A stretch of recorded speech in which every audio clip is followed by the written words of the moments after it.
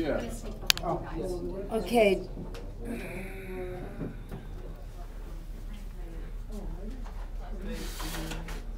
So.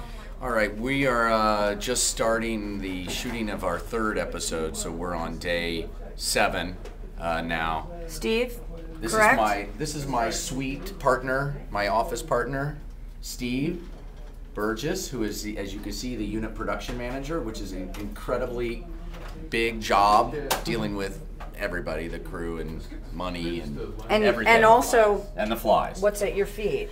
Bill, this is the situation. We came in this morning and the new fly trap seems to be working. We've got at least, I'm counting, this one's still moving. 1, 2, 3, 4, 5, 6, 7, 8, 9, 10, 11, 12, 13, 14, at least 15 flies. It's hard to tell because the zapper causes them to explode into pieces, so I may be counting a fly twice. But anyway, in the neighborhood of a dozen flies. So Steve and I are really pleased about that, but there's still flies. There's one here, as you can see. Wait. And then one over here. So anyway, we still have a fly situation going on here. Yeah. So what do you? I mean, I see you've got the tape here with nothing stuck to it.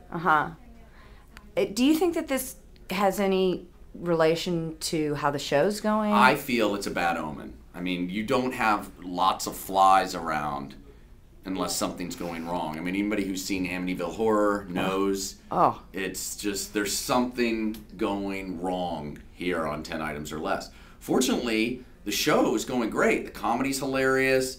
Everything's okay, and that's what I'm... Isn't that good luck, though? Like, flies die and it's good? No. I don't think so. Okay. I mean, my intuitive feeling, I feel that I think we're going to have a death, a crew death.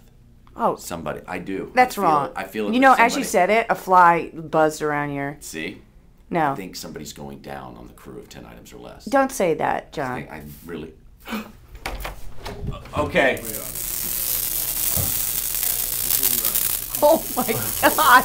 Do you see him? I don't know. He's caught right there. There, yeah. He's totally getting fried. Oh, it's such Oh my God, it's sparking. It's sparking. He's hanging there. He's still there. Obviously never been to South Carolina. Oh. Is that where you're from? That's... Oh, and look, his brethren. There's his sad widow. His fly widow. God. I feel sad in a weird way.